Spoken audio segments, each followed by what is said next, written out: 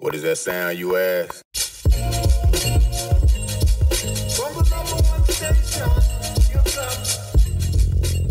come. Welcome to the Rec Show podcast, a show dedicated to beatmakers around the world. Kick back, relax with the host, Gldnmnd.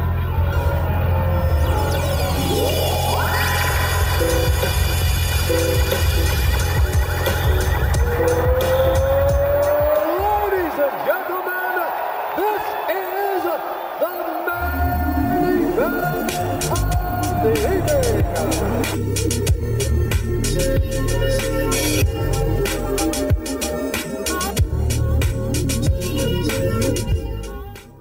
That's what you hope to leave behind. Yeah. When it is time. Yeah, but not even to leave it behind. I want you to know it now. Just like you talk about school, I'm tired, it's rough, it's tough. Hang in there. 'Cause the bottom line is, this too shall pass. Nothing stays the same. This too shall pass. Nothing stays the same.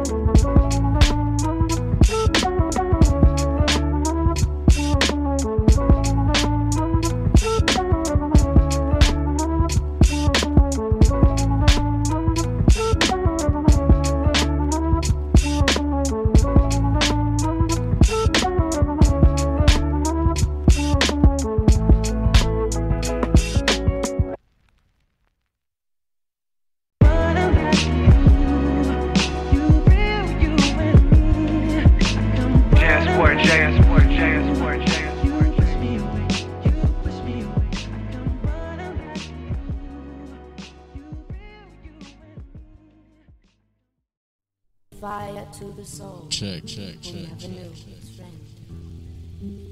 Lit the fire to the soul. Who never knew. And we back. Lit the fire to the soul. Couple little difficulties with some shit. Lit the fire to the soul. Who never knew his friend. Only trip. Lit the Been a fire while to the since soul. like beat tape or whatever, but we keep these shit rocky. You feel me? It's about time. What can you do? I mean, hey, you know, I'm trying to give everybody there too. Didn't have much weight, muscle and stuff. He started lifting weights and all that kind of stuff so he could build up his muscles. But even as a child, I kind of gravitated to weapons almost as if something inside me told me, well, become proficient in at least protecting your person well. All right, check. 1, 2. Peace and love, everybody. What's going on? I go by the name of David Gldnmnd Hicks, and this is episode number 69 of the Rec Show podcast, man. I hope everybody's counting their blessings and not their problems, man. I hope everybody's having a good or had a good work week, and is having an amazing weekend, man. Last week, we had the guy, Tom Bay. He's from Houston, but currently residing in Austin, man. So I need y'all to go ahead and check that out. Episode number 68. But this week, man, we going from Texas to Virginia. All right, we going and meeting up with a Psychward Records. I want to say like creator or you might be an affiliate. But he's also he's a producer. You know what I mean? He's a artist. He's a skater. Like you can't box this guy in, man. So, yo, man, when I first discovered his music a few years ago, man, I was like, yo, this guy's on another planet. So I was like, yo, let me just ask him if he wants to be on the show. He graciously said yes. So that's where we going today, man. I want y'all to give it up for the one and only DøoFus, man. DøoFus, what's going on, my guy? Peace, man. Not much, man. I'm just waking up, you know, just getting my day started. My dog in here staring at me because he won't go outside. I literally woke up like 12 minutes late. So yeah, we here, man. Don't even trip. It's all love, man. Yo, thank you for doing the show, man. Before we even kick any of the questions off, man, I just have to ask this. First of all, give the people who may not know you, for the B-heads, on the internet that might not know you, go ahead, introduce yourself, what your name means, how your name was created, and also any collectives or labels that you might be a part of. Okay. My name is DøoFus. My real name's Justice, but my mom gave me both my rap name and my music name. I don't know. It's just like DøoFus is kind of just like I was looking for a name and I ain't really know what it was gonna be, and then I think I made a beat or something on GarageBand, and it was I called it Doof because it was food backwards. And I'm a big ass Doom fan and shit. And then also my mom just used to I was a goofy ass kid. So I would do something to make my mom laugh and she would call me a doofus. So that kind of just stuck with me. You know what I'm saying? That's just kind of that's part of in how I try to go about this whole music shit. Just try to find a less abrasive way to go about the shit. I just have fun, try to maneuver around the shit.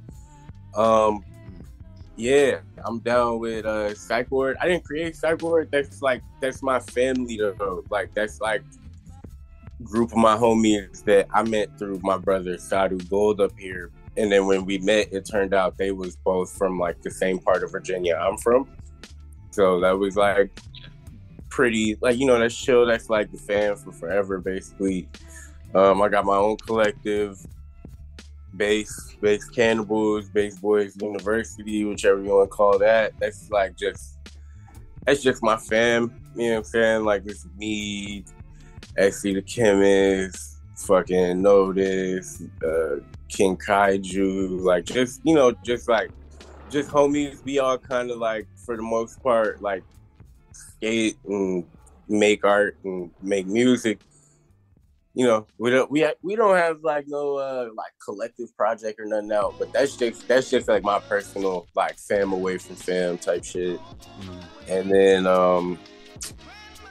yeah, man, I mean for the most part, as far as associations go, I usually be around by myself. So it's a real team of me vibe over here. Team of me, man. I got you, yo. Yeah. How long you been making beats, man? Probably 2009, maybe 2000. I want to say 2009. I heard myself skating, and then fucking I had this 2009 I heard myself skating, and I had a little before that we had this social studies teacher who if you my age or whatever, it's likely you had a school where they would they had a selection of now they got iPads and shit, but back then we had the shitty MacBooks and shit. And we had a teacher that would basically it was a history class. It was Black History Month or some shit. And basically she showed us how to use GarageBand so that we could make alternate versions of these Black Renaissance poems. And just through that, I kind of picked up on the GarageBand. And it was then when I was I think it was like a group project or something, and the niggas that was in my group was like making some like weird shit. Like they was trying to make some like weird borderline like fucking Kid Cudi, Childish Gambino type shit, and I just was not trying to. Like I kind of, I guess, knew then like, yo, this is not the type of shit I want to make if I'm gonna make a song. Right. So I went home and like started working on my own GarageBand and like made like used some of the little samples on the fucking GarageBand and made my own little beat. And I emailed it to my teacher. And she was like, yo, unfortunately you can't use this beat because it's a group project, but you do have a beat now. So like do whatever you feel with it, basically. Nice. And then that was like really kind of what got me rapping, basically. It was like I made a beat and it was like, damn, I got a beat. Well shit, I guess I gotta fucking rap over it. And yeah, that was like 2009, 2010 for sure.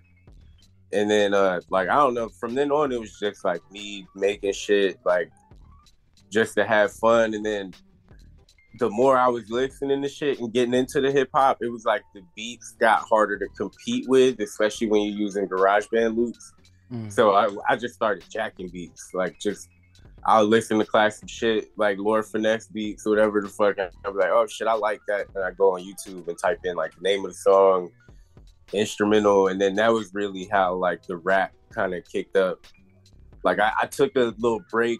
I took a break from beats from like maybe 2011, 2010 maybe, all the way to like 2018, 2019 maybe. So yeah, it was a little stretch between where I wasn't really making beats like that. Wow. So like in that time off, like I'm pretty sure you were like just trying to figure out what you wanted to do and life and stuff like that. What got you back into making beats and music and rapping? Shit, I'm buying my first 404. Well, actually, that was not the first 404 I bought. The first one I bought got stolen. But buying my 404 was really what got me into like. That's what really kind of changed my feeling with the music shit, because it was like, like I don't know, for a while, like I was wondering why I couldn't like keep focus and shit with music, because like it just would seem so fucking like boring to me sometimes. Like it's like, yo, if I don't feel like making anything, I'm not gonna make it. And if I have to open up my computer every time I want to make a song, that shit is just not really appealing to me. So it was just like, I could think of like a million other things to do before I sit down and like try to work on this song. And then it led to me kind of like not really like making music that much, but it was like, I think I had taken multiple bouts with like coming up to New York and adjusting to that and like just trying to get my life together, basically, like, yeah, just trying to do life basically. And then eventually, like I think I made a little bread from the job that I had, and I bought like a 404 at like a pretty crucial time. And then when I got that shit, it was like, it kind of changed the feeling that I had always been familiar with of making music or like making a beat. And it kind of made it feel like I was like more in control of what it was that I was doing. And then also like because of the people that I came up around, like listening to and like doing shows with and all types of shit, it was like my ear was already kind of trained for what the 404 does. I just didn't have one and I had no reference. So it was like once I finally got the 404, it was like all the friends and like inspirations I had over the years, like kind of just like I would allow them to visit me while I was sitting in my room by myself. Like, oh shit, that's how Obliv do that. Like, oh, that's how K's do that. That's how like Best Friend was doing that at that one show, or blah blah blah blah. So then it was more so like, oh shit, like now instead of me having to like click a button and a fucking song happens, it's like the music is now being formed in my head before I even like put it down anywhere. You know, like it's like it was the first time I actually felt like really kind of in tune with the music. So then that's when it kind of like switched up, and it was like, oh shit, like damn, this is what I need to be doing to like because I was also in a wild point in my life where it was like I was trying to take my music more seriously, but then I was also trying to be out like partying with random niggas I don't know and like all types of shit. So it was like that was like kind of a blessing enough at the time where it was like it came in at a time where I didn't really like need to isolate myself or nothing. But when I looked up and I was wondering like, yo, what the fuck is going on? Like, why is all this bullshit keep happening? It was like literally just as easy as like, nah, nigga, you need to sit in the house and like work on these beats, bro. Like, cause otherwise I'm like, I don't know. I try to be, I'm a peaceful dude, you know, but it was like, it don't matter how horrible the people around you are. If you keep going out and choosing to fucking be around them, that's your fault after a while. So yeah, that was really that was when I kind of fell back and was like, all right, I'm just doing this. And I had like an ex-girlfriend I had to get rid of basically because she was trying to distract me. And I did that. I used COVID to do that. So that was cool. Yo, shout out to COVID, yo. Yeah, shout out to COVID, dog. COVID really helped me break that damn curse. Fucking COVID and a good amount of fucking alcohol.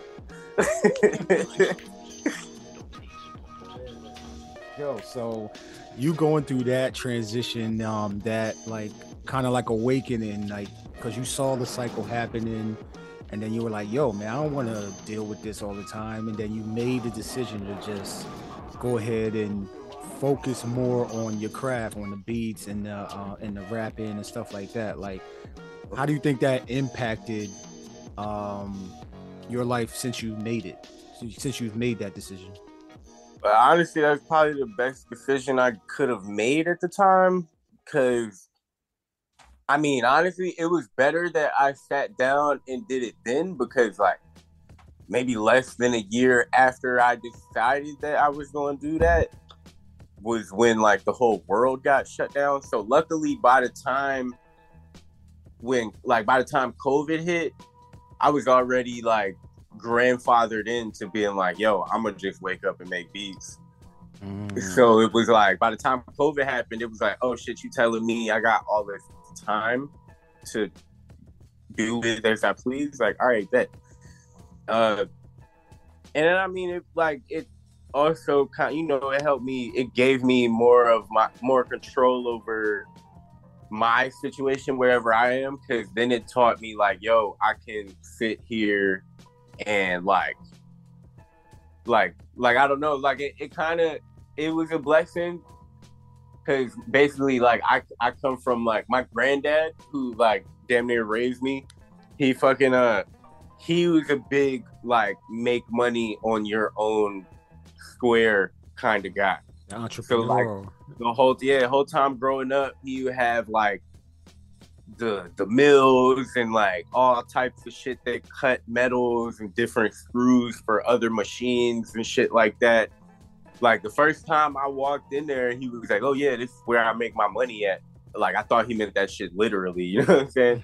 So that kind of, like, brought me back to, like, square one in a good way, where it was like, okay, I've known this, like, my whole life. So now it's, like, me turning it into my own version of the machine or the workshop that my granddad had, basically. And then that led to me being able to actually like make money and like feed myself and shit in a time where won't nobody able to really make money, and a lot of niggas won't get in like unemployment, and you know, so it was just like that was probably the best thing I could have fucking done.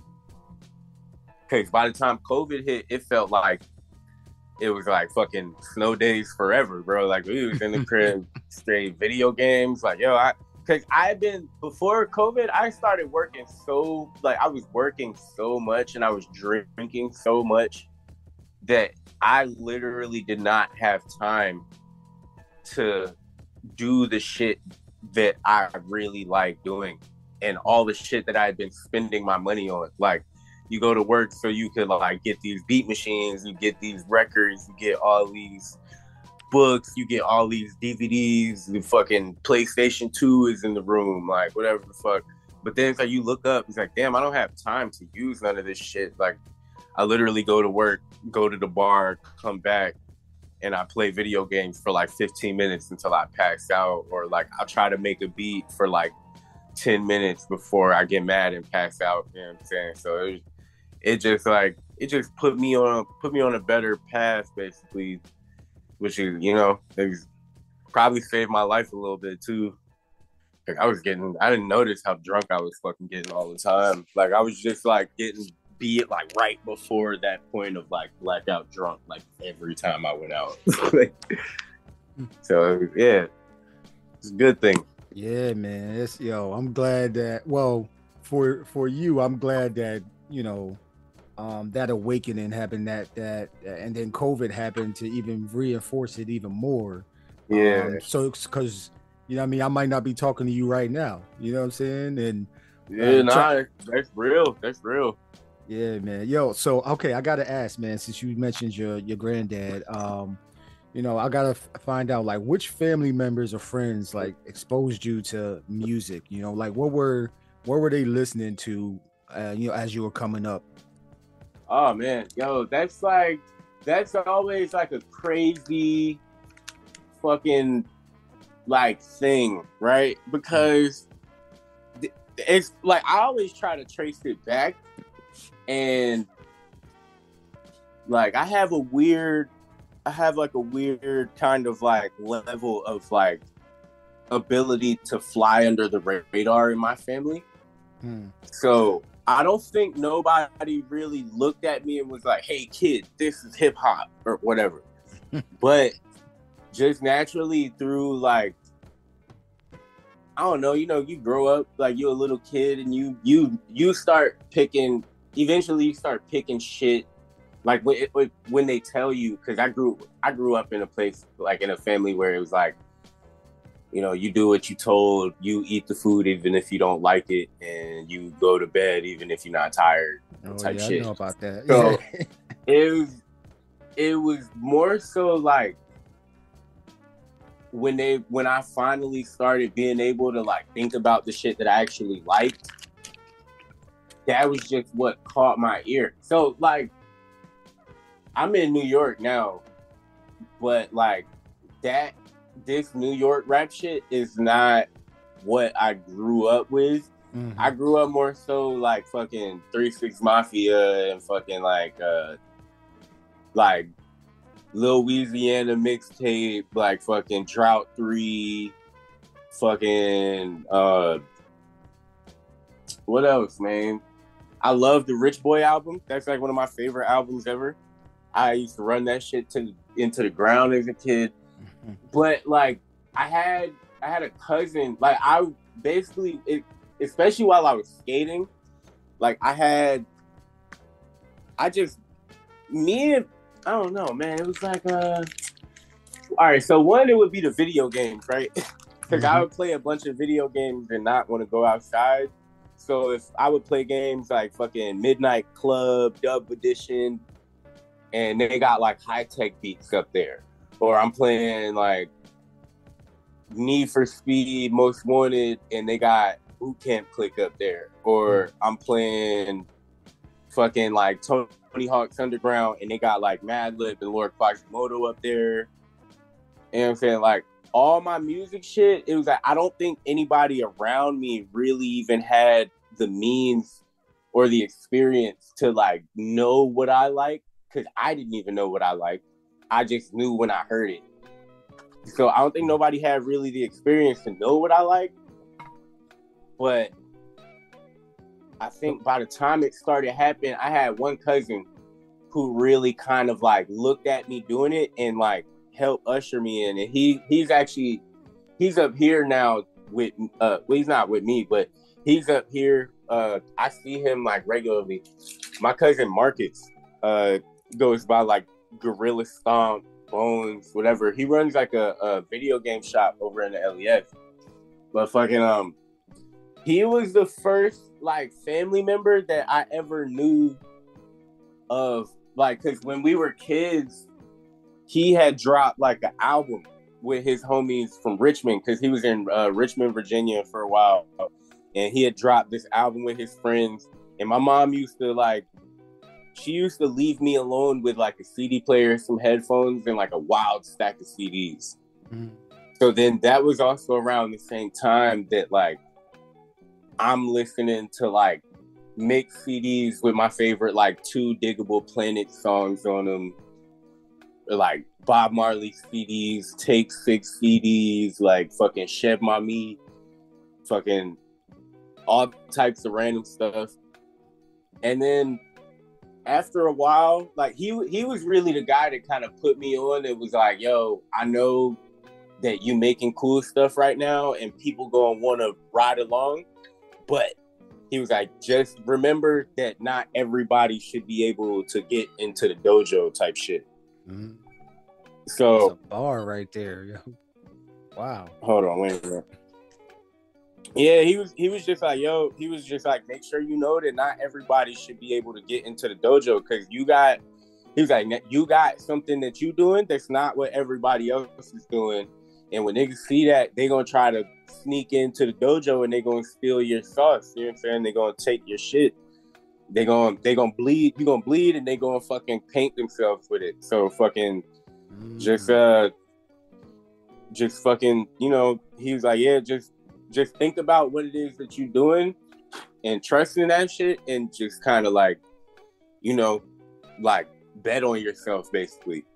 And that was basically something I put, like, basically I took all the energy that I had towards skating into the music shit. Like that even goes in like how I punch in and shit. Like I don't punch in and shit. Like I just don't punch in for anything ever. Like it seems like not part of it. But yeah, and then outside of that, like it's mad layers to it, because it's like my cousin is really the one that if I ever had like a person in my family that was like, yo, like do this, or like he gave me the 8-track mixer that I use today and shit. Like and then, you know, as you grow up, you start putting all the things that you learn from everybody together. Naturally, like I started you know, digging and doing all that shit. But recently, like one thing I didn't really like, when I went home recently, I got to sitting with my granddad a lot, and he was telling me how like passionate he was about being a DJ when he was younger, which I had an idea, but I didn't like. I knew he was the reason that I listened to all like the smooth jazz and the soul music and all this shit.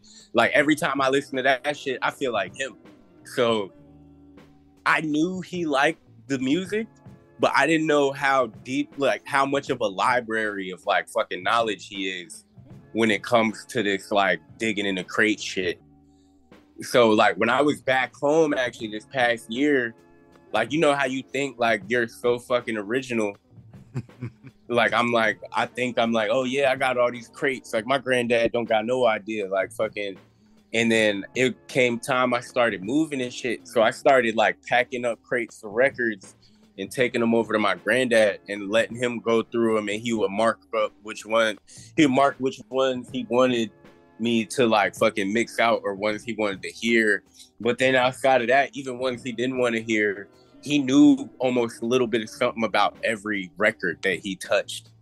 So wow, I was just like, and he was like, he's telling me DJ tips and shit, like shit that I already know, but I'm like, yo, oh fuck, like, which like led me to believe, like, which led me to understand, it's like, yo, this old man has been like, cause one, me and my granddad didn't necessarily get along that much growing up, like, cause I was like, he wanted me to play sports and shit, and I stopped playing like baseball and basketball, all that shit. I started skating. He couldn't relate to it at all. So we had this wild relationship for like a couple years where it was like, dude, I don't know what the fuck you're on, and you don't know what the fuck I'm on. And we both kind of didn't like each other, but when I would talk to my mom about it, she'd be like, yo, you guys are like the same fucking dudes, so I don't know what you're talking about. And so then, like, naturally, when I come back as a fucking adult and I'm, like, trying to make face, like, you know, show face around my family and shit, me and him get to talking. And I think the thing that really clicked was when I brought, like, the first time I brought a record with my shit on it. Like, it wasn't like I brought him any old record, because we had traded records and shit for years. But then when I brought him a record and just, like, handed it to him, and he looked at the cover and was like, oh, shit, what is this? I was like, oh, that's me. He's like, what? And I'm like, yeah, that's me. Like, my voice and shit is on that. Like, you don't got to play it or nothing. Just, like, fucking hold on to it, basically. Wow. And from then on, that was kind of like the first time, he didn't say it, but that was the first time I kind of looked at him, and he, like, I could tell, like, he was, like, kind of proud of me a little bit. You know what I'm saying? Mm-hmm. So then after that kind of opened the floodgates. That's, like, my fucking man's, like, I'm like, we, you know, I could sit there and talk with him and watch a whole fucking day go by, whatever. And we'll just sit there and talk about like music and like whatever. But it was like, it just dawned on me. I'm like, yo, that's why this old man was like kind of cranky for like over a decade. Cause he was a DJ. He used to like sing soul music and shit. He's like used to being in the crates and any type of music. But then all of a sudden he goes out to the military. He comes back. All these kids are around and he can't even have his turntable out without somebody breaking it. So he has packed up all of the shit that he actually cares about, literally and figuratively. Like, he put all his records in the fucking attic or in like a military storage over by the deep freezer. And he got his turntable, but he keep it in the back behind his chair so he could play defense if any of the kids try to fuck with it. But it's like I didn't realize how much I'd really picked up musically, like how much me picking up on small things that he showed me as a kid kind of really echoed throughout like my whole fucking career, really. Because like after a while I stopped, like I didn't want the boom bap as much as I wanted the like boom, boom, boom, like, you know, the good soul, like the good, you know, that good, like, little cut in the teeth where homie about to tell you some cold shit right quick, you know what I'm saying? When he not saying, where he about to talk a little bit, like that's where I get that from. So, yeah, it's a wild, like, especially now, because life's been so crazy and shit has changed so much. I've been kind of forced to look back and actually think about how all of this shit has affected me. And in many ways, like I was telling my cousin yesterday, I was like, yo, we with what we was given, we did a good job of like finding ways to make our situation at least like look or sound better. You know what I'm saying? Mm-hmm. So wow. Yeah, like mad inspirations just come from like where you won't even paying attention to it. You know what I'm saying? Right. Yo, so shout out what you said, cousin Marcus, right? Yeah, my cousin Marcus, cousin Bones. Yeah, shout out to cousin Bones and then your granddad. Yo, man, like, man, it's an inspirational story, my guy. Like, so now, you know, you getting into making your own music, you getting all the wisdom and knowledge from your cousin Marcus and your grandpops, right? So, like, what's like, when did you know it was time to like release your beats and let the internets hear your beats? It took a little while. I think, no, actually, the first time I felt like it had to happen, it was kind of like, I was like obliged to, cause like, me and Gray Matter were working on the radioactive spinach shit, and the Mutant Academy shit was starting to like band together a bit more. I think like they had added a few people to the group, and Ben was already down with that. So we was working on a project, and then like parts of the way through like us like making a couple songs, like Gray Matter just got more unavailable. And I was like working and shit. Like, you know, I was just like, yo, fuck it. Like, I go through periods in my life where I'm like, yo, fuck music. I'm gonna get this bread and live my life basically. And I went through one of those. I was working like 2 or 3 jobs or some shit, made enough bread, and I bought me a laptop. And my mom gave me an iPad. And I was like making all the beats on the iPad. Then I would like text them to myself to the fucking GarageBand on the computer. And I would just do that. And that first probably like showing anybody like my beats was like the first tape I put out with I put that out with Trash Supply. Fucking it's called DF. Just DF. And it was like straight like me rapping over these like weird ass iPad beats I made. And that was like the first like bout with me kind of like publicizing the fact that I'm a producer and shit. And then that was chill. But then it was like, because it was the iPad, I only had so much that I could do within like my knowledge of actual knowing like how to use music equipment and shit. And then I, you know, took a little break for a while again, moved back up to New York. And then my mom gave me another iPad. Cause like she always buys stuff and then she'll either give it to the kids or if I could use it, she'll hook me with it. And then she gave me that iPad. I got to making beats again.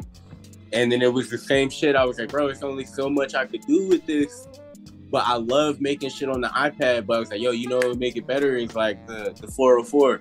So then when I bought the 404, the beats started coming out like more how I pictured beats to sound, you know what I'm saying? Like the beats started coming out like more official, like not like, and I did hate the fact that it sounded a little more like relatable to other people's shit, but that was like also kind of like, that was like a professional decision, you know what I'm saying? I still get as weird as I can, you know, right. But that was like a professional decision. I just had to like conform a tad bit. And then when I got it to a point where I was like, nah, this is me right here, I was like pretty adamant. Like I was like, yo, I'm not dropping no beat tape, but I was just dropping shit on Instagram. And then I had enough shit saved up. I was like, man, fuck it. And I put together a tape called Hands Tied. That was like the first like, yo, this is me, a producer. Like I don't feel like rapping, but so much. Yeah, that was like a cool feeling. Cause like, yo, I could put out a thing and it's like just a bunch of music and then like it could be 1 or 2 fucking rap songs in there. And then that's it. Like, fuck it. But that was when I really was like, oh shit, all right, well, yo, here's me doing this. And then luckily it was really like, it was pretty well received. Like I even be seeing homies that they take the formulas of shit that I put out and I'll be like, yo, that's funny. Like where like cool. Like it's cool to see shit rub off on people. But I don't really pay attention to it, especially at first, because you know it might be a self-esteem thing more so than like, yo, I don't be like blah blah. But I'd be like, yo, I just wouldn't even think of too many people to be like, yo, here's that one thing Deuce did, let's do that. And they'd be like, all right, cool. So you inspired them then? Yeah, they say nice. They say if you have other people like trying to do what you do, that's basically like the best form of flattery. If you're able to inspire other people to do it how you did it. Yeah, that shit is flattering for sure. But after a while, like dudes have, it's like it's cool if it's one thing, like especially if I talk with you and it's always like peace, whatever fuck. But it also gets to a point where dudes will like have you compartmentalized to where they won't talk to you or they won't respond to you, but they following your shit. And then when they see you drop some shit, they just go automatically to what you did. Rather than like, oh shit, the homie made a cool thing. Like, fuck yeah, go homie. Like, That's I be hyped to, like, anytime my man's drop heat, like, anytime my friends drop, like, play some shit that's fucking, like, crazy, that's, like, that shit gets me so fucking hyped, and I have to tell them. Like, I'm like, oh my fucking God, bro. Like, yo, that shit, yo, like, it's like skating, bro. If it, like, it don't matter how much I don't fuck with you, but if you do some shit that's fucking crazy, I gotta be like, yo, dog, like, fuck yeah, bro. Like, that's, right, kudos to you, dog. Like, motherfuckers, like, cause I'm just like, I'm still that much of a skate rat. I'm still that much of like a little kid about this shit, to where it's like, yo, if that shit is fire, it's fire, bro. Like, that shit, like, I can't really, you know, it has gotten a certain level of disrespectful with certain people where it's like, all right, I just can't even really, like, I just can't even, like, go in, like, I can't really subject myself to it that much because I got too much other shit to think about when I hear you. But at the same time, I know the shit is good still. Like, that, because that's like, yeah, nah, that's, it's understandable why people fucking like that. You know what I'm saying? I got but you know, it's just like, yeah, it'd be nice if sometimes people like fucking got inspired and then told people who inspired them. You know what I'm saying? People be, that's when it gets weird to me, is when people be like so afraid to like have people know that you inspired them. I had this one random fucking dude, like just type dude, I'd be like, bro, you like my shit? Like, word, all right, word, man. You fuck with me, cool. Like, got to talking with the dude, had like a wild, like fucking, like long ass conversation with this dude. He was like, yeah, bro, cool ass fucking guy. And then it got to the point where we'd already made like a little beat tape together, like a little small portion of the beat tape together. So I was like, oh yeah, yo, random beat tape, me and this dude. And bro got at me like, oh shit, like, I ain't want niggas to know I like that type of shit. And I was like, bro, then why the fuck is you like, what? I was like, yo, I was like, bro, niggas just be trying to fucking take the sauce and then be like, I don't know, bro. I was like, yo, what the fuck, dog? Like, oh, word. All right, nigga. Like, that's what cousin Marcus was talking about when he was talking about you can't let everybody in the dojo. Can't let everybody in the dojo, bro. Man, he'll fuck around. If he's told me shit, granted, you gotta do a good balance of like fucking, you know, secluding yourself and also like still making sure you make your rounds. But like, yeah, I try to like, you know, make sure I still get around and try to like show my face and shit.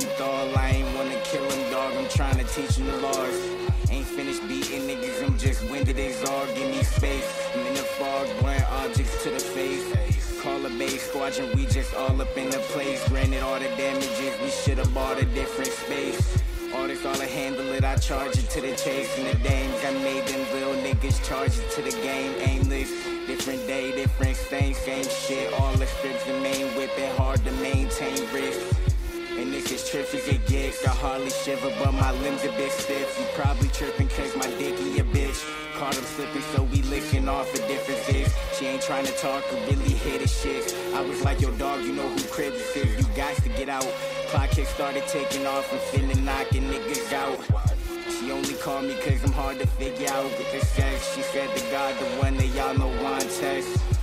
I just caused some blow wrenches to my chest, yes. Said blow wrenches. Dude, I'm speaking that shit.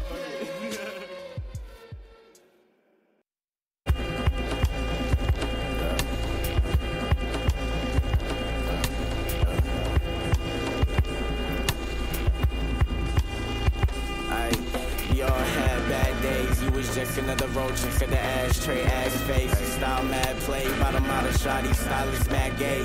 She callin' while I'm probably out the way. Doctor's eye spot is out the way. Lube back, old knew the whole crew smash. True backstabbies, blow magic.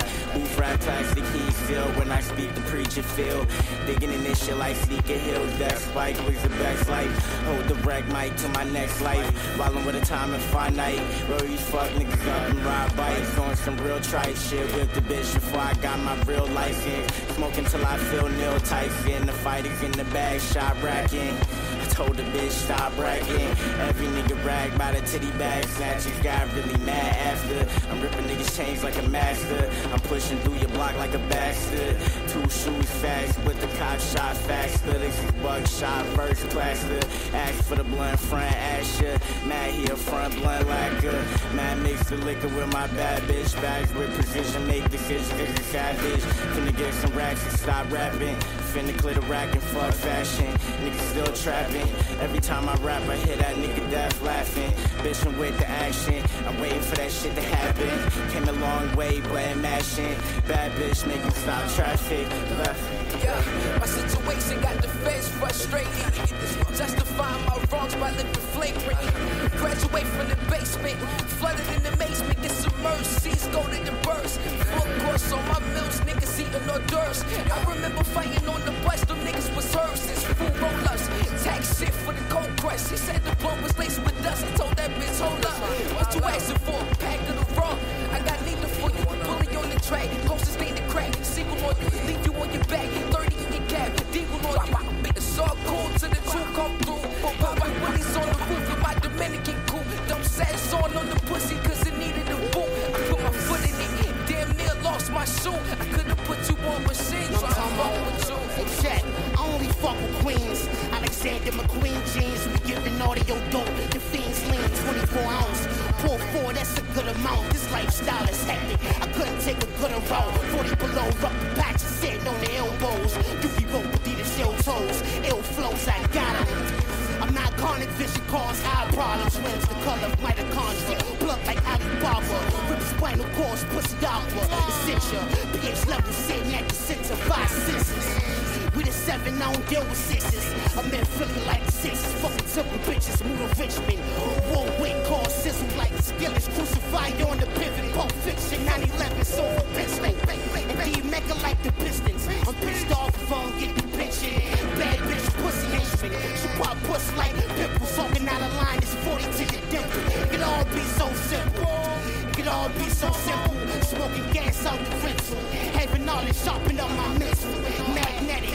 Air Max feet hanging out the fista. Bitch, doing perfect game, I won't miss it. Family won't miss it. On the low, I rock finish, not kidding. Bully with the box in it. Take you out the picture like a cropped image. Leave the block spinning out of spinach. Non-existent. Coach Rose like I'm Doc Rivers. You said now that I got us, sit you back together. Non-fiction, omniscient. On a palm of pippin' the palm of forms of existence. Palm sitting like a bomb ticking. Bombing through it, put a hollow through ya. Hallelujah. Holly Berry doing Kama Sutra. Side of Buddha. My thoughts off to the future. The product diluted. Run up in your spot and looted. Ever apply foolish. We put fucking food on the table. 5 Cubans. Should the pop ruins. Drop bluish. Let's Lufa. Long nose Ruger. Peruvian connect. When I cop a stuff in less than tuna. Tetsuo. Let it take you test and send them to Pluto. Finesse loopholes. Fresh Hugo. Yeah, aesthetic pseudo. Me new in the boost, nothing new though. Guess it never TV new for a blood and a cup of nouveau. Eating Bruce Chris, reminiscing on ramen noodles. In the kitchen cooking up like a Marty Bucco. Think like a scholar, still probably shoot you.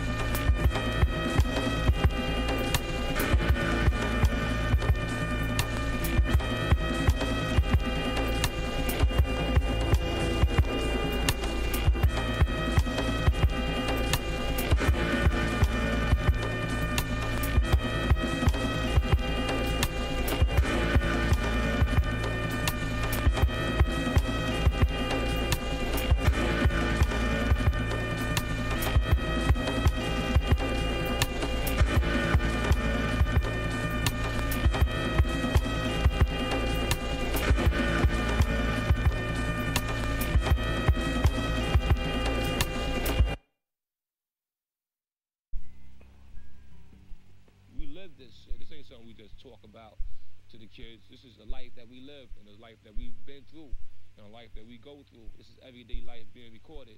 And so this ain't like we just trying to act something out, even though we know this is entertainment. This is all television for you, radio programming, they program you and all that shit. But at the same time, this is our life right here. This is our livelihood also. We live this shit. We just want to let y'all know the truth of it. Instead of keep giving all them illusions that these other niggas put inside your head. You know what I'm saying? Some brothers fuck around and be writing all that bullshit and they write themselves out of existence, man. They write themselves out of reality.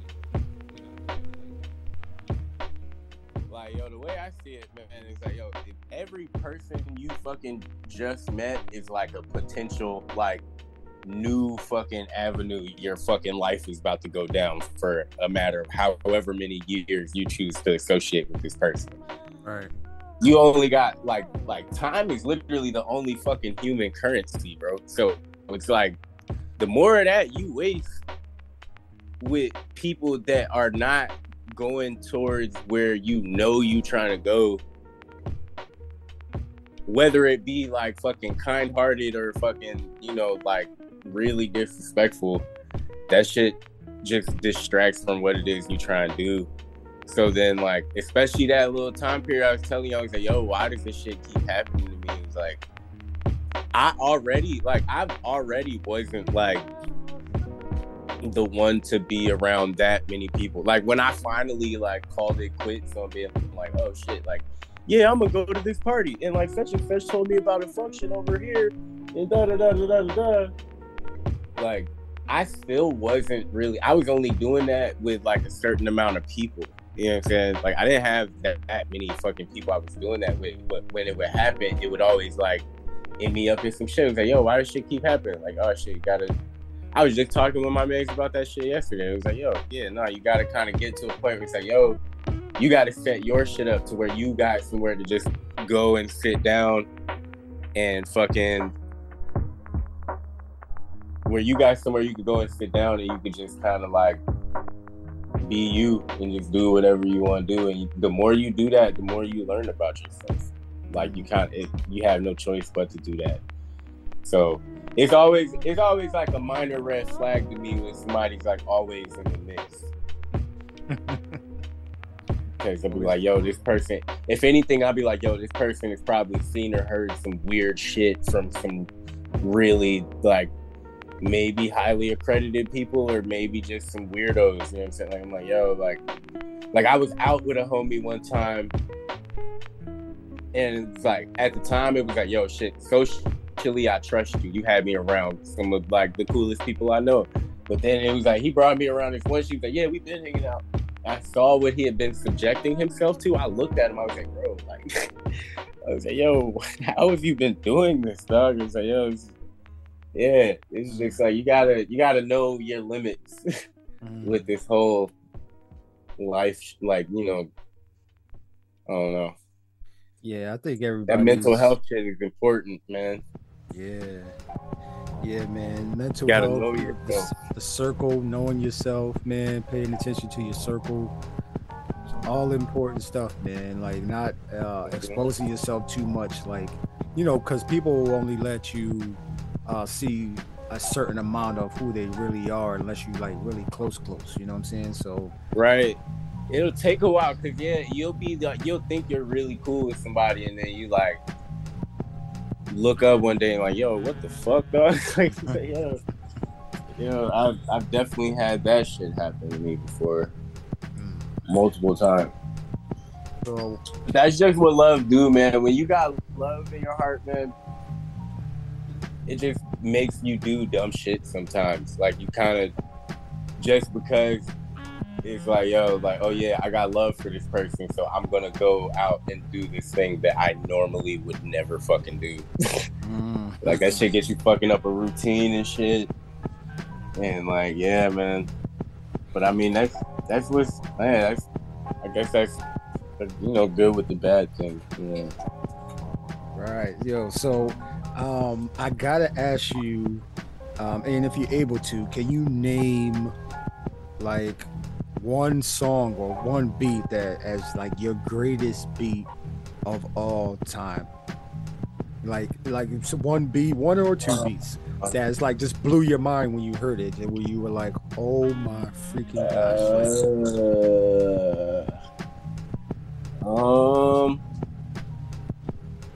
I know it's a hard one. Somebody recently, I forget about them after a while. So, but there's one I'm thinking about.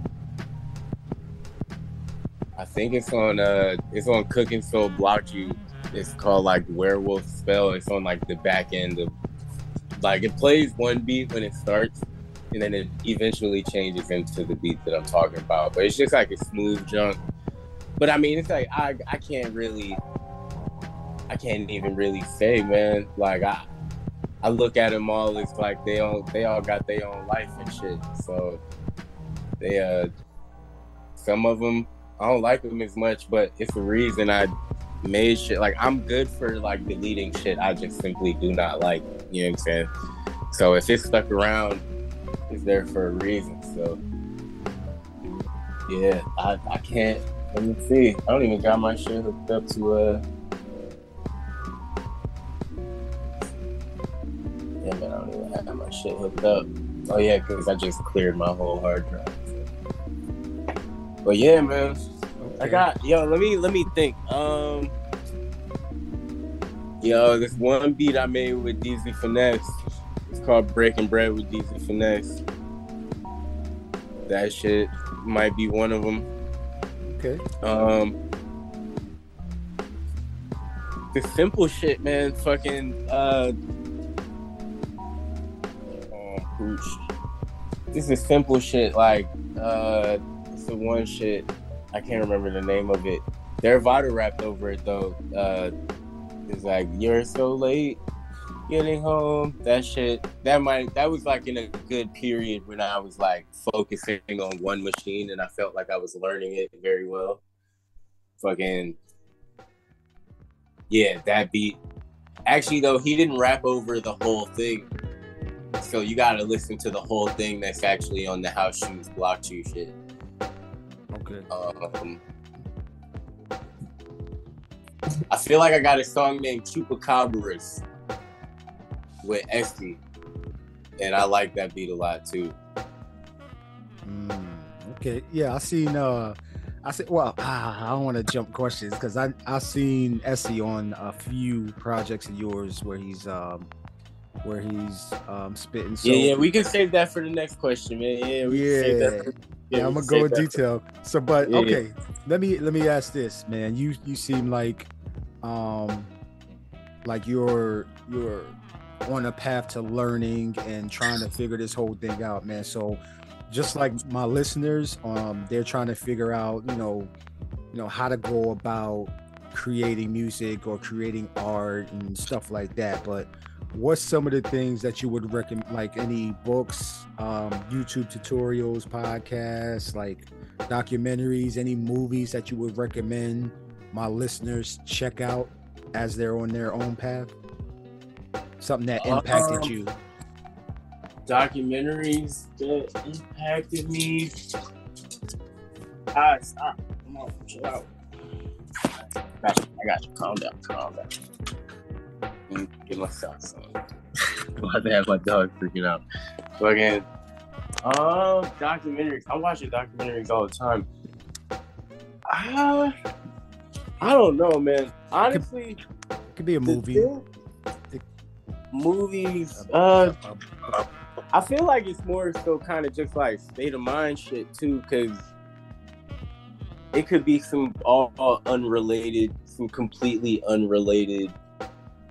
You know, I feel like you just gotta get it don't matter really even what you're using, I've kind of figured at this point, but if you get your mind in gear to where you kind of got like a formula to, you know, turn the machine on and turn it off, you know, to make this stuff that you make, you know, find your style.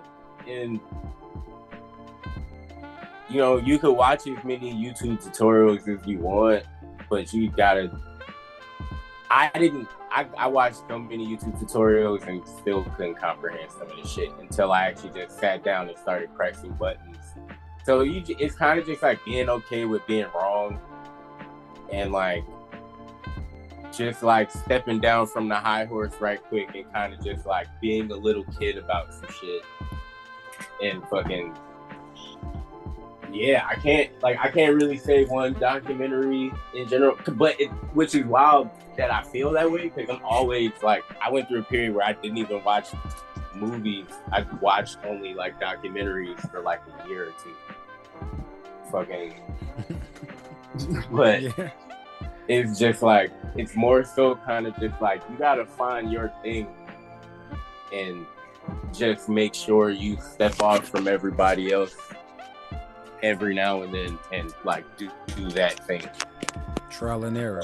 Yeah, put the ego aside. Yeah. Just like jump up, stub your toe like 5 times, and then get it on the 6th time. You know what I'm saying? Like, that's really it. Like, I feel like that's what people forget is part of all this shit. People be like afraid that something's gonna be bad, or like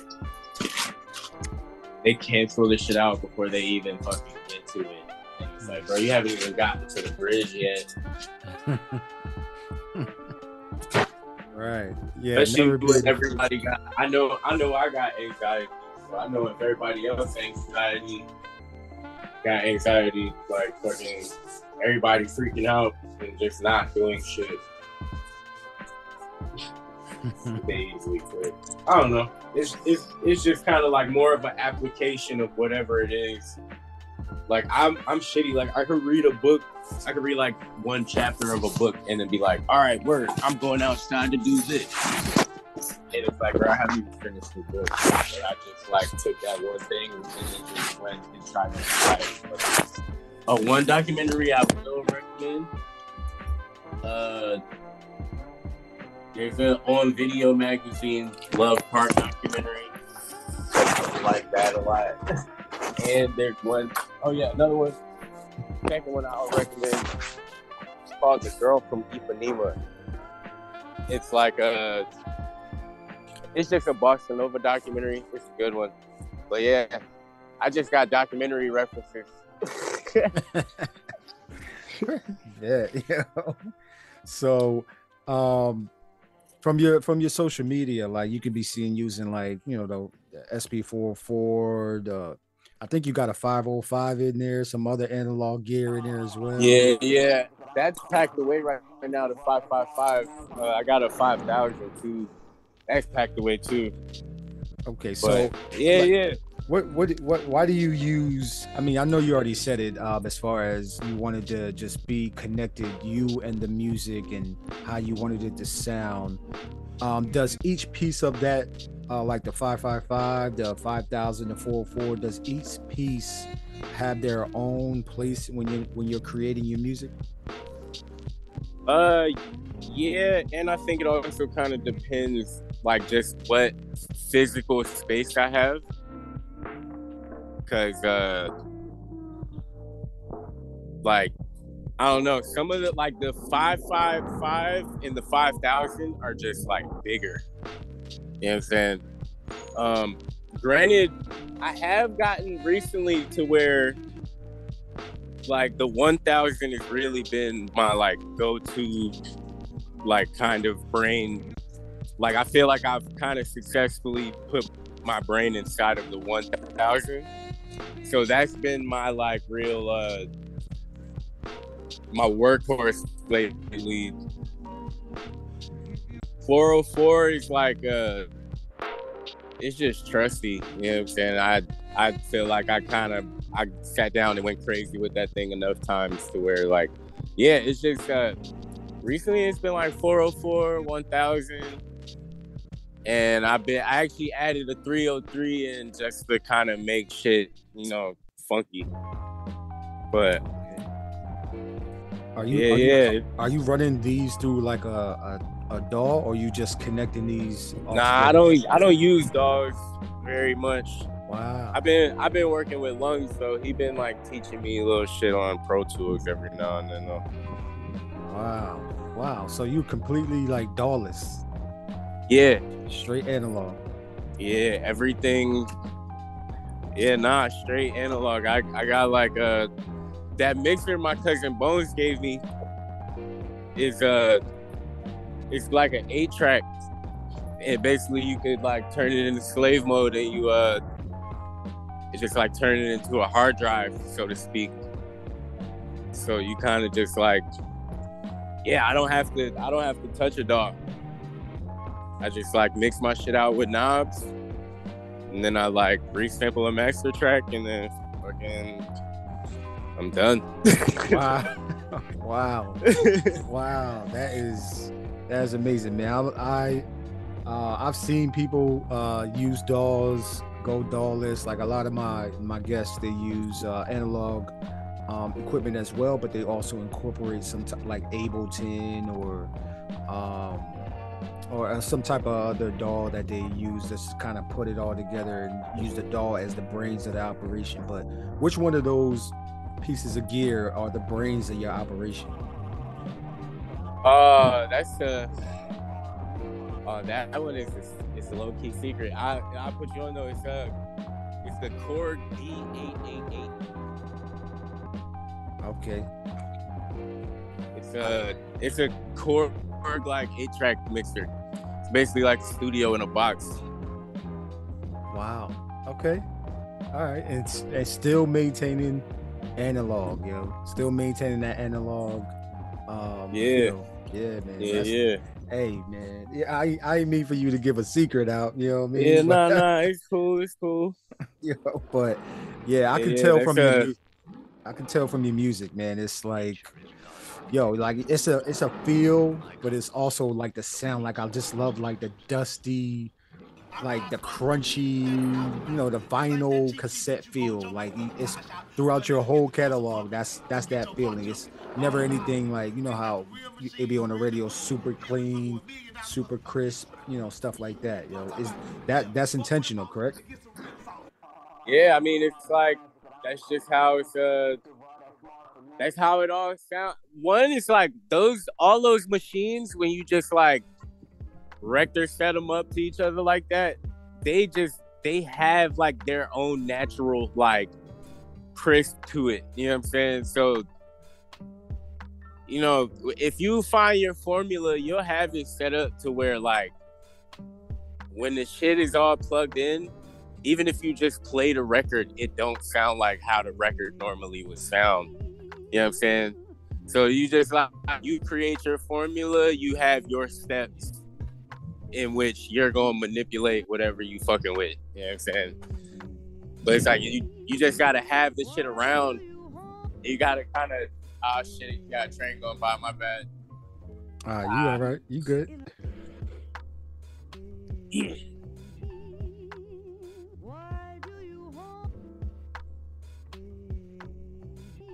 Yeah, but you kind of just got to make sure, you know, you always got the easel out. Make sure you always have it to where you can just step to it when you feel like it. Because if you got to keep, like, especially if, I don't know if anybody uses MPC, but if you use MPC, you got to take a little time to load the folders up. So, I just try to have my shit, like, ready to go. Got you. I got you, man. So, now I gotta ask you this, man. Like, you're more than just, you know, like a beat making music producer. You're a skater, right? You're a rapper, photographer. What else to say on your IG? I think you said wheelie boarder. You're like a whole bunch of different wheelie board. You're a whole bunch of different things, right? Like, are these personal interests, and like which one of those are like your first love? Yeah.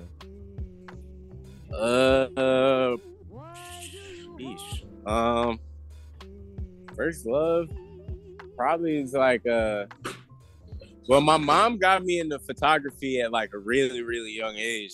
So like I was like really, really small, fucking around like in front of and behind cameras and shit. Shout out to moms, yo. Yeah. So probably maybe photography came like, you know, earliest. But then It's also like, I don't know, I think music and skateboarding kind of hit like around the same time a little bit. Another train. It's all right, yo.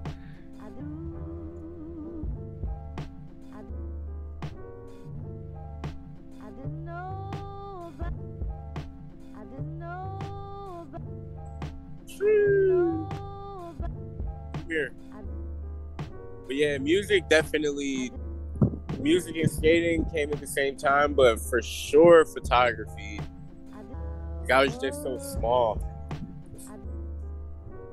Got you, yo. I mean, you've been exposed to a lot of different things at a young age. So now I got to go into asking you about your discography, like your musical outputs that you've been putting out there, man.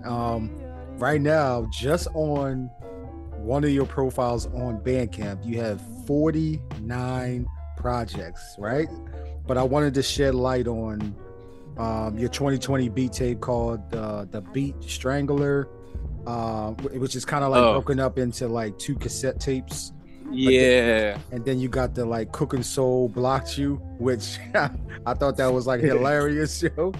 And then you got the DøoFus Can't Read. That's a collection of songs produced by you, but it also includes like Emcee and Wavy Bagels. And then you got Rack and Shit, which is entirely produced by Iwani, but featuring like Stanley Ipkiss. Like, can you like how did all of those projects come about, man? So all of the way every single like Blocked You project has ever happened is that it was gonna turn into some other project, but then somebody that I thought was fucking funny to blocks me, and I'll be like, oh shit, nah, this is what I'm going with. and that's what it is like every time. It's never like premeditated or nothing. It'd be like, it's just be funny because I mean like, you know, I'm not always the most professional dude, but I be talking my shit a little bit. It'd be funny. But I don't think I be like disrespecting people too much. You know, I mean sometimes, but like I don't be disrespectful that much to people on Twitter. You know what I'm saying? So like I think the one I did ask for, the one I asked for was Lupe Fiasco. Because I saw that he blocked one of my homies. And I was like, yo, please block me. Because I don't want to hear it. And he did it. And then I was like, that. Got the cover art. But then, yeah, that's how all of those happened. Fucking, the Ewan shit, I've just known Ewan for so long. So anytime me and him work together, it's like mad natural. It's like easy. We don't even got to be in the same room. Fucking, which is the other one you said? You said just talking about DøoFus Can't Read. DøoFus Can't Read. That's your most recent one too. Yeah, man. Yeah, that's amazing. That album is amazing. That was kind of my that was me fucking making a soundtrack to my escape from Virginia, man. Yet again, you gotta try hard to get out of that motherfucker. So yeah, I had a shit ass job, and I was just like, I found like me and Emcee, we found technically I definitely stumbled upon it, but I found this like treasure trove of like good records in my neighborhood in Newport News, and fucking basically I went in over the course of like a couple months and just bought like all the fire records these people had, and I would go around to like different thrift stores and shit and like whatever, but I was like randomly, it was like kind of just sent from heaven, because usually you don't really find that good of records, especially where I live in the 7-5. Usually you go like a city over and it's like good records, but they're like fucking $30 or something like that. So fucking, I got all these records for a good price, and I was just like making tip money at this dumbass job, and I would just like buy a bottle of wine and come home and chop up records, and I would just like get drunk and make beats until I kind of like I would just get drunk and make beats until I made a beat that I wanted to rap over, and then that was like I did that. I think it was like I was doing like a song a day for like multiple different periods. Like 1 week period, I would do like a song a day. And then another week period, I would do like a song a day. And then naturally, the shit kind of just like schmoozed its way together. Fucking, yeah, that one. But that one ended up being a little more, after all was said and done, and I finally got out. That one kind of ended up being a little more sentimental than I'd have liked it to have been. But it was, yeah, that one was good. I'm still getting to the point where I can listen to that one again. Like, I think I listened to it so much, and I was doing so much to it as I was making it.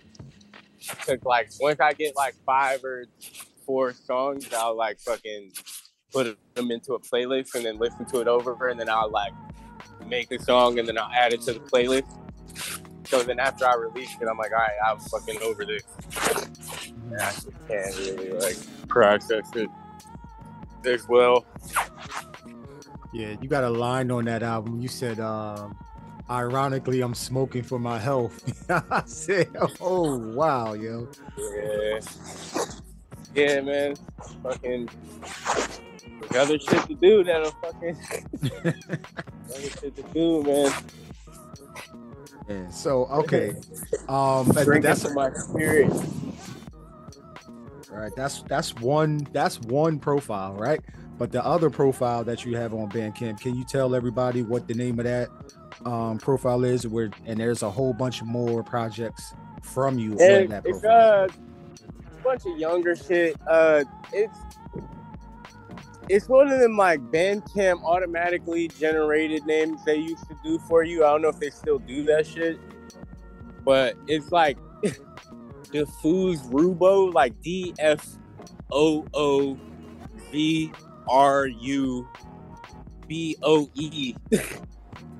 like .bandcamp.com or some shit, and it's basically like just all my young shit leading up to me kind of like getting set up with like music a little bit.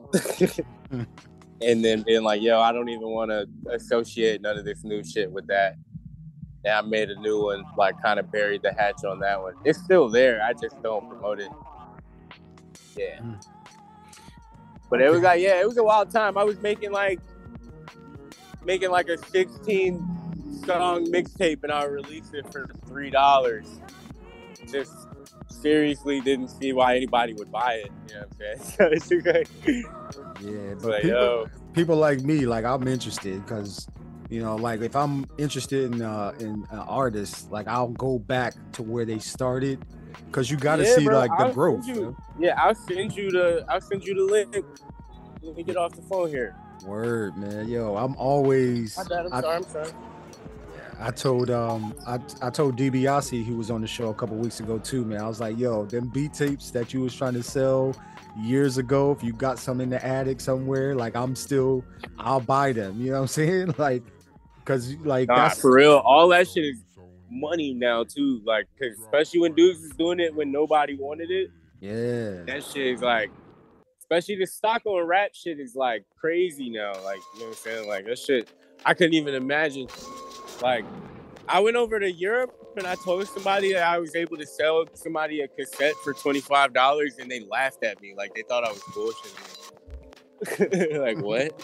Wow. Wow. You get they say beat makers and but like artists overseas, they get more love and more support than compared to in the States, where you would think your home country would support you, but it's harder. You would think. Yeah, you would fucking think, but nah. That's partly why I'm trying to get over there. I'm trying to be out soonish. Yeah, man. Because like if you do it, man, I know Iwani traveled over there. He did it with like Fly. Ah, man, how I'm saying this. Yeah. I think he was DJing his tour over there. Yeah, man. And Brain Orchestra is getting ready to go back over to the UK. He's from Jersey, so yeah, man. Like, I got plans too. I gotta go and I gotta do some medical tourism. I gotta go fucking get my teeth fixed in another country because they'll try to fucking run you through the goddamn earth here to get your shit fixed. Yeah, man. So fucking I gotta ask you this question, man. So, given some thought, can you name like your childhood beat maker superheroes? And then part 2 to this question is, can you name your like the people that you like look up to right now, beat maker superheroes? And no genres off limits either, so you can go outside the box as well. Give me a second. Childhood ones, definitely like childhood ones was definitely like Madlib, fucking fucking honestly enough, fucking Paulo the Don. Okay. You know about Paulo the Don? Yeah, Paulo the Don. Yeah, Paulo the Don. Man. That nigga was one of the most astounding beat makers, bro. He was like, as a kid to me, like that shit. That whole tape had me fucking on one as a kid. Like people just think that album was like throw some beats on that bitch, but that album was like I got that shit on wax, bro. That shit, that shit is like a broad stretch. Like he was not pandering to one group of people on that album. Like he produced something for like everybody on that fucking album. Fucking. So like as a kid, it was definitely like Paulo the Don. Fucking Madlib, because I'd heard him in video games and shit, and like who else? I want to say fucking DJ Paul, just out of pure undoubt. You can't, as much 3 6 Mafia as I listen to, bro, like bro, I was like the smallest kid, bro. If they played 3 6 Mafia on the way from football practice, they always had me in like the worst seat in there. And it was like, bro, it was like, people don't sit still when fucking DJ Paul plays. So definitely like DJ Paul, fucking Madlib, and like Paulo the Don. Right. Which is a wild assortment of people, but like now it would be like Madlib still, Dilla. I mean, like when I first started, it was definitely like Nujabes, because that was like the first beats that ever really made me want to rap. Mm-hmm. So that was like definitely Nujabes. I mean now, like Nas Raw, my bro Exie's like, bro, Exie is making some shit, like, bro, Exie's just making some of the most ridiculous sounding beats that I've like ever heard, actually. Like people need to get up with him, because he's fucking like, bro, that motherfucker, he's one of those people you just leave him do his thing, bro. He just get it done, and it come out his way. You know what I'm saying? That's my fucking brother. He's fucking, right now, he's like low key one of the main beat makers. When I hear something from him, I'm like, God, fuck it. Like, he plays you shit, and it's always like screw face shit. Like, it's just like, yo, what the fuck? Like, he's wild. You're like, what's his does he go by like SE the the Chemist or Essie, just Essie? Essie the Chemist, Essie, whichever. I mean, Essie the Chemist is probably for people that have been familiar with him for a long time. But yeah, I mean, that's basically the full name. Yeah, but that's Essie, man. That's he's around. He's still back in Virginia, but he's still been chopping shit up, like, you know what I'm saying, working and shit. Me and him got a project coming out over some August Phenom production. I just finished a couple projects, or I just finished a project last night. So now I gotta sit down with Essie and finish this other shit. And then, yeah. Looking forward to that. I'm looking forward to. So is that gonna come out before the end of 2022 or just first part of 2023? Hey man, I didn't even think that far ahead. It is the end of the year, right? Yeah, probably man. gonna be next year. Yeah, I think I might hold everything until next year, or I don't know. If I get this one thing done this month, it might come out in like a couple weeks. So, because I actually just finished the last song for this project I'm working on with my man's Fanran last night. So, we just need cover art, and I gotta do like a couple, like, final touches on the songs. But yeah, that's actually done. It was supposed to be 5 songs. I think I made 6, and then I'm gonna add a couple little, like, little doodads and shit. But yeah, I'm actually about to drop something fairly soon, it seems. I actually didn't even think about that. So you talked about cover art. So I'm gonna ask you, like, if when my listeners listen to this, I need y'all to go to Bandcamp, support the homie on Bandcamp. But I've been looking at, I think I have one of your cassettes, man. I gotta look at my cassette collection, man. But I think like your cover art for your projects, it feels like you got like a brewery, like you do it yourself or with the homies, and it's like a personal touch to it. Is that all you doing your cover art, or are you outsourcing? Like, because it looks phenomenal, man. Like, it depends. It depends which one you're talking about, because certain ones I did not do, like the Hood Rat Noir and the Swamp Funk shit. I did not do those. That's the homie Ivan Merlin, I think, out of like Oklahoma.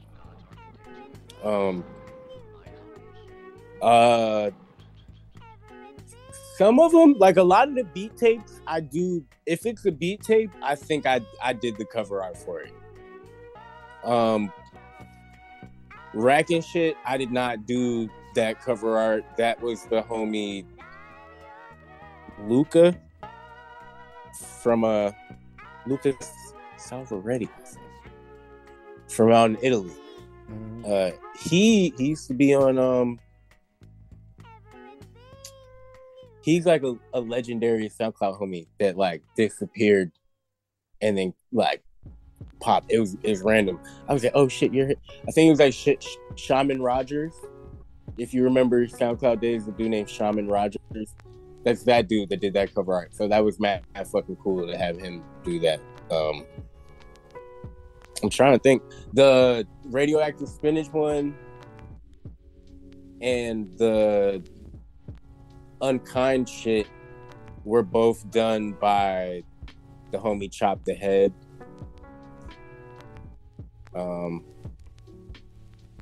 But yeah, for the most part, if it was like DøoFus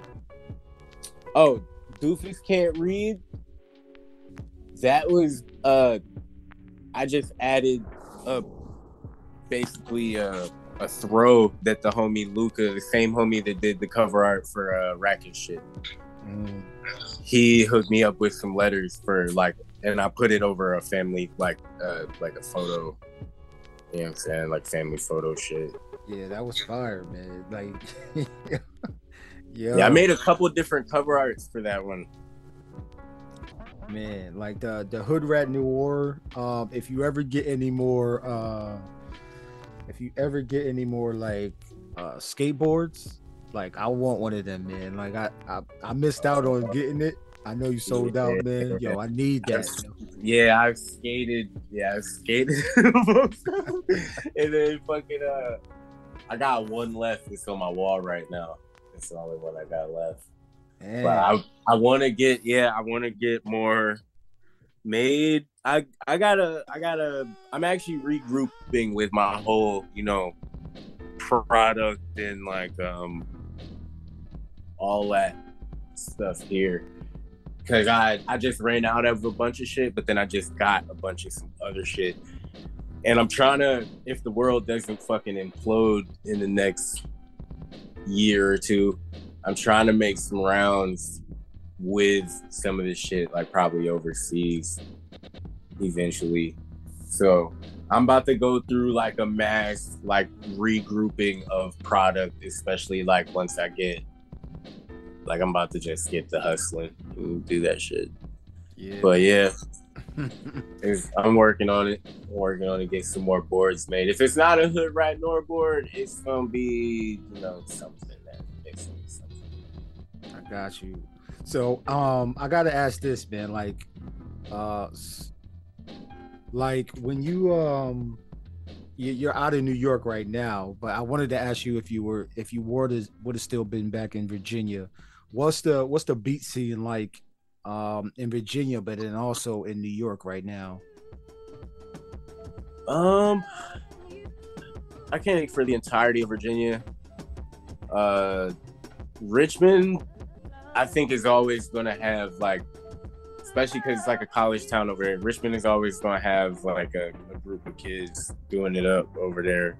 Plus, it's like the Gritty City homies are like stationed out there. So like fucking Fanran, who I'm about to drop this next project with, is out there and shit. Richmond is just kind of like a legendary beat city. Always gonna be. Hampton, Newport News, however, I do not know very many people outside of me and my bro Essie doing shit. I mean, in the 7-5 as a whole, we got like Knox Raw is out there still. I think Knox Raw is still in Norfolk. And like that type shit. But the 7-5 is a little bit different from Richmond, and it's also like, it's just a little more like all the neighborhoods in the 7-5 are a little more isolated within each other. And then it's like, I think I honestly might be like a little too old to know exactly what is going on right now too. You know what I'm saying? I got you. Cause like, especially when I was back home, I was like, yo, I don't want to be out too much. Like I was more so just trying to be around my family and shit. So, but I mean, there's always something, man. Like there's always like, I mean, if you just talking music in general, you got like Young Crazy, you got fucking, you got, what's the homie name?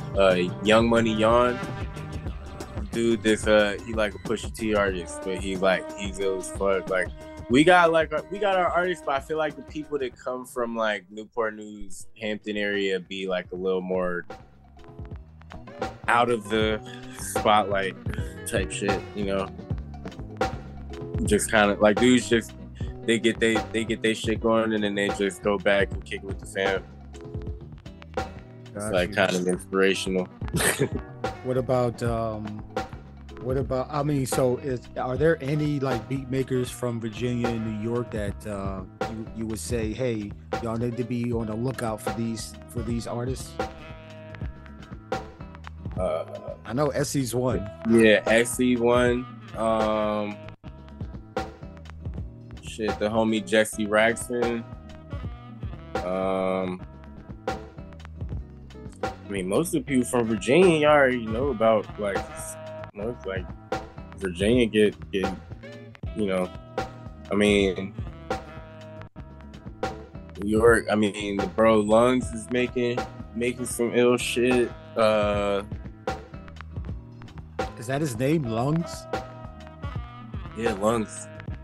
Right, Long Sword. I gotta look that up. Yeah, Lungs. He raps and shit, but he's a crazy rapper. But he also is making some L shit. Me and him are about to start working on some new shit soon. Actually, after I clear my plate with these projects, and trying to think, man. Yo, my bro Junie out in LA though. He's out LA. He's fucking killing it. He's just wild with the loops and shit, like just raw shit. It's just crazy. The bro DMH, Raw Shit Records, him. He's out in Inland IE, Inland Empire. Fucking Delete Glitch making L shit. Man, I think I heard of Delete Glitch before. That's the younger homie. He's out in Florida. He's a cool kid. He's a chill dude. Make his shit and do him, you know what I'm saying? I mean, he's not making beats right now, but like rap homies, Blocks 89, you know what I'm saying? The homie Prose making shit. Essie got his own shit. Essie again on a rap tip, like has his shit coming. Like he's got so much shit saved up. I'm like, bro, why have you not? Like, I'm like, bro, what are you doing, man? Like this is. But he's just so particular. He's like, nah. So, but I mean, yeah, man, really the fam. But at the same time, I also don't be in the sphere like that. I just listen. I listen to a lot of the same shit over and over again. I got all these records and shit. I don't really listen to rap too much. I've been listening to that rock shit. That shit's cool.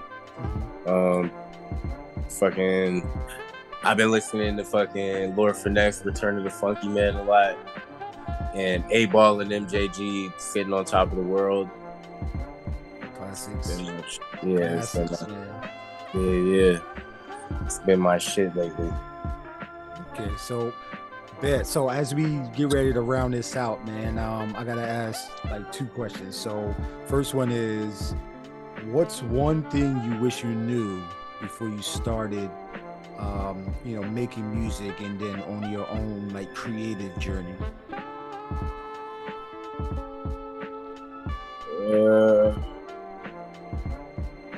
Wish I would have fucking trusted myself more.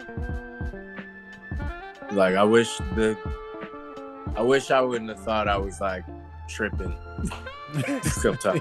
It's like, if I'd have trusted myself a little bit more, yeah. Like I mean, I'm in a good place now. You know what I'm saying? I'm blessed and I'm thankful for everything I got right now. I'm up right now compared to what the last year or 2 was. So fucking yeah, man. It's just like, yo, you could have just trusted myself a little bit more. That's it. Yeah, yo, that trust yourself. Because I know all of my listeners, man, and the people that are going to listen to this in the future, they would always want to, like, that's one question I always wanted to know, is, the one thing that they wish to do. Some people say business, some people say trusting yourself, some people say just executing, learning, understanding, mentoring. Yeah. It's just like, you gotta, if I did have like even a single word of advice, like, yo, whatever you did to fuck something up, you know what I'm saying? As long as you gather in new information and moving accordingly, like in your present day life, then I think you're gonna be good. You know what I'm saying? So don't just be doing no old bullshit off of some old information. So you just gotta grow. That's it. And that's all I'm trying to do at the end of the day, man. Just trying to grow. That's it. That's just cool. That's all we can do is expand, man. That's all we're supposed to be doing. So, okay, man, yo, this has been a dope episode number 69 with Doof. Man, I always want to say DøoFus. I don't know why. It's just a whole... Hey, man, it's fine, bro. Don't even trip. I got you. But, yo, so, okay, last question, man. Like, what should you gave us a glimpse already, but what should the internets look out for from Doof in the rest of 2022, 2023? How can people tap into you, your music? Go ahead and like put out like any projects you might have coming out, plug your socials, and then any final thoughts. All right, I got Snake in the Rat Trap with Fanran, Gritty City Records, coming out probably sooner than later. Once we get this whole packaging thing done and maybe like a couple, little project things done. We don't have a name for it yet. We got a project with Emcee in August for 9. That's most parts of the way done. I'm working on another self-produced project called DøoFus Hamilton. You know what I'm saying? Nice. Oh, that's on your Twitter too. Yeah. That's the next self-produced junk. That's probably gonna be a while. That's not gonna be anytime soon, I don't think. And then we kind of already somewhat getting started on this shit, but me and Lungs are working on a project after I finish with these other things called Scumbags and Dress Shoes. Nice. And then we also supposed to sit down with Sadu and make a junk called Only Built for Booty Links. So that's gonna be fun. So yeah, I'm just trying to get through these things I was already working on, so I can actually sit down and start having some fun with some new shit, man. That's what I'm trying to do. Yeah, man. Yo, so y'all heard it here first, man. Y'all tap into Doof. Go ahead. Like, how can people get in contact with you and tap into your music, man? Plug your Bandcamp as well. Yeah, Bandcamp is Safe DøoFus, SAF DøoFus at safedoofus.bandcamp.com. SoundCloud, Doof the God with 2 D's.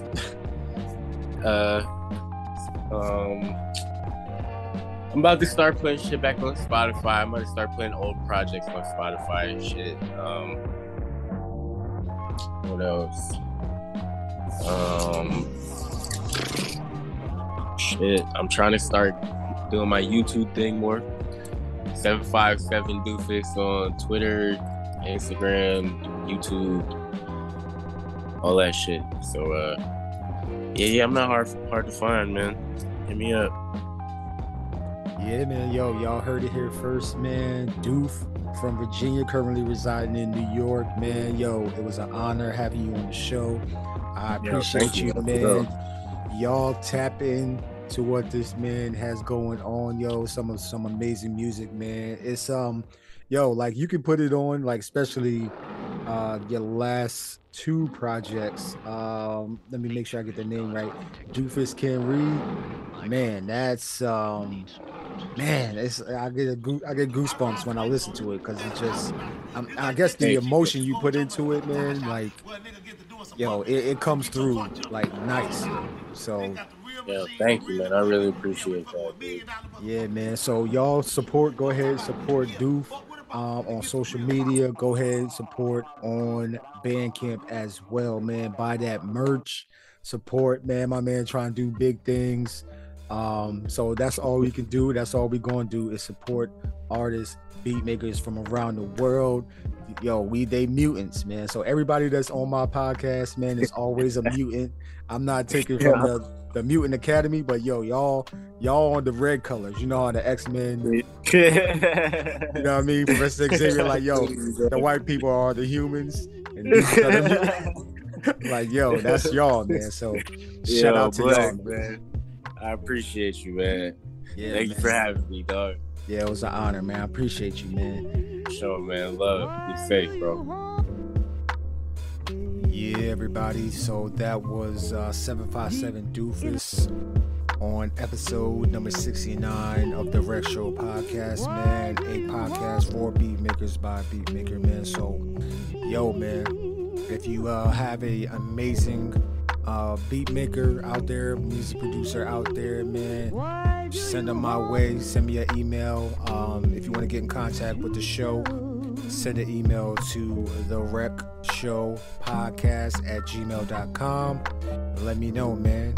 Or hit me up on Twitter and or Instagram, man. And yeah, man, I love to connect with artists, think people doing their thing, and yeah, man, that's what we do here on the show, man. So make sure y'all count your blessings, not your problems. Take care of your chickens, man. And I'm gonna see y'all on a special episode of episode 70, man. 70 episodes, yo. Yeah, man, we're about to do this thing, man. So I appreciate every single one of y'all for tapping in, spending a little bit of time with me, man. And go ahead and share this on your socials. Also, there's a link down below if you want to subscribe to my Bandcamp. Also, if you want to just buy me coffee, there's a link below as well. It says support the show. And yeah, man, we'll be back next week, inshallah, man, on another episode of the Rec Show podcast, man. Peace and love, yo. Bye, bye, bye, bye, bye, bye, bye, bye, bye, bye, bye.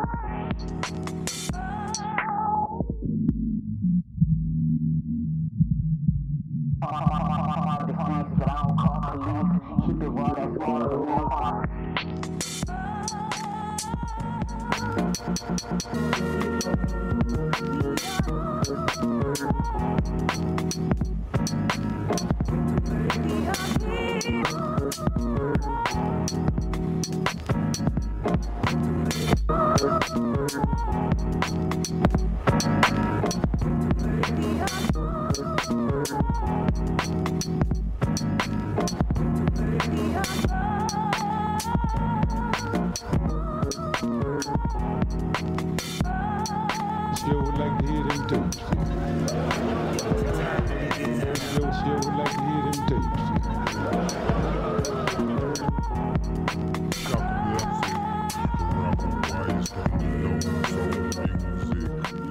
Shaka blessing, rock and wise, tumble down, sound music, foot drop, fine drum blood story. These lights represent every living person on the planet.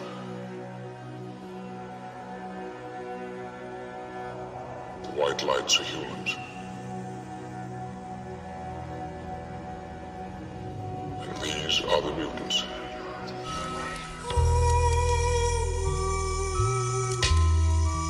They tell like younger kids or other producers like that's cheating, you can't really be sampled, but bro, like when it comes to this producing shit, you can do whatever you want. You've been listening to the Rec Show podcast.